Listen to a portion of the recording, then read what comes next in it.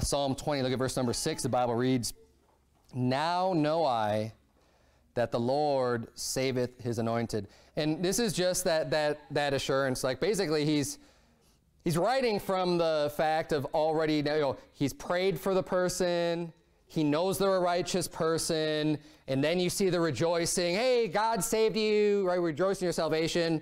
And then he's just seeing that added confirmation. Yep, Bible's true again. Now know I that the Lord saveth his anointed. Right? I had the faith before, but now I see it, and yep, now I know. And this happens over and over and over again, folks. We don't need to be doubtful with our faith.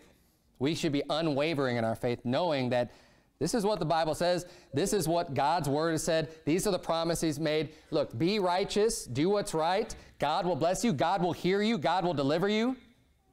And you could know that even before it happens.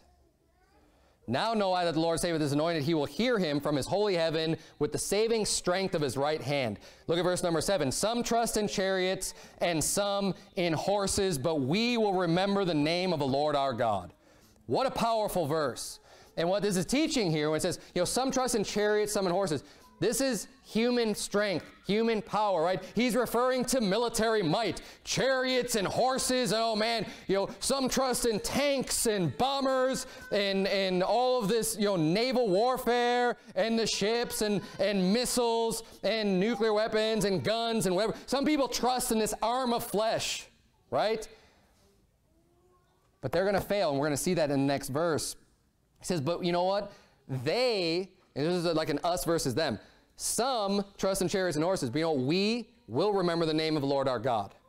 Because God is the deliverer. God is the Savior. God is the one who we really need to be trusting in when we have any problems, no matter if it's on a really small scale with you individually in your life or on a grand scale, even on the scale of a nation. Even on the scale of national security or, you know, global warming, climate change, whatever the threat is, we need to be trusting in the Lord for our deliverance, because the arm of flesh will fail you. It cannot save. You turn to, I had you turn to 2 Chronicles chapter 32.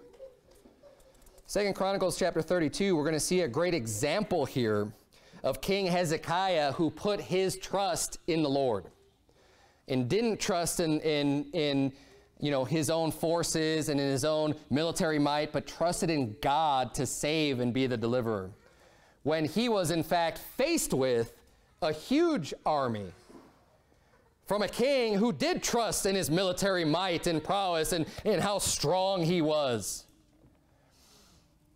Look at verse number 1, 2 Chronicles chapter 32. After these things and the establishment thereof, Sennacherib, king of Assyria, came and entered into Judah and encamped against the fenced cities and thought to win them for himself. And when Hezekiah saw that Sennacherib was come and that he was purposed to fight against Jerusalem, he took counsel with his princes and his mighty men to stop the waters of the fountains which were without the city, and they did help him. So basically what happens is, you've got Sennacherib, he's the king of Assyria, he comes and he besieges Jerusalem. He surrounds it round about, and they see that he's coming here to besiege the city. So they go, hey, we're not going to let him come and just have this great water supply so they could just basically sit out there as long as they want. They decide to cut off that water supply to make it more difficult for them to encamp around the city, to try to defeat them that way.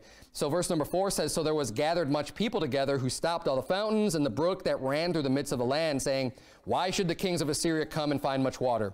Also he strengthened himself and built up all the wall that was broken and raised it up to the towers, and another wall without, and repaired Millo in the city of David, and made darts and shields in abundance. So basically they're preparing their defenses. They're strengthening the wall, they're getting ammunition, they're getting ready. Because let's face it, while this verse rings completely true, and we're going to see that it's completely true, you know, we're still, while we trust in God, are prepared. We should always be prepared and being ready to defend ourselves and things like that. And we do what we can, but ultimately we were trusting in the strength of the Lord to be our Savior. Now, verse number 6 says here, and he set captains of war over the people and gathered them together to him in the street of the gate of the city and spake comfortably to them, saying, Be strong and courageous, be not afraid nor dismayed for the king of Assyria, nor for all the multitude that is with him, for there be more with us than with him. Now, he's not talking about physical numbers of people being more with us than with him, because obviously the people in Jerusalem were ultimately a small number compared to this massive army that was coming against him. But he explains this in verse 8. He says, with him is an arm of flesh. That's the best he has. He's got an arm of flesh. It may be a strong arm of flesh, right? Big muscles, he's got this strong arm of flesh, but it's still flesh. But with us is the Lord our God to help us and to fight our battles. He saw, he had faith, he knows. Hey, the arm of the Lord being with you, I don't care how big of an arm any man has, any nation has, against God it is nothing, yea, it's less than nothing.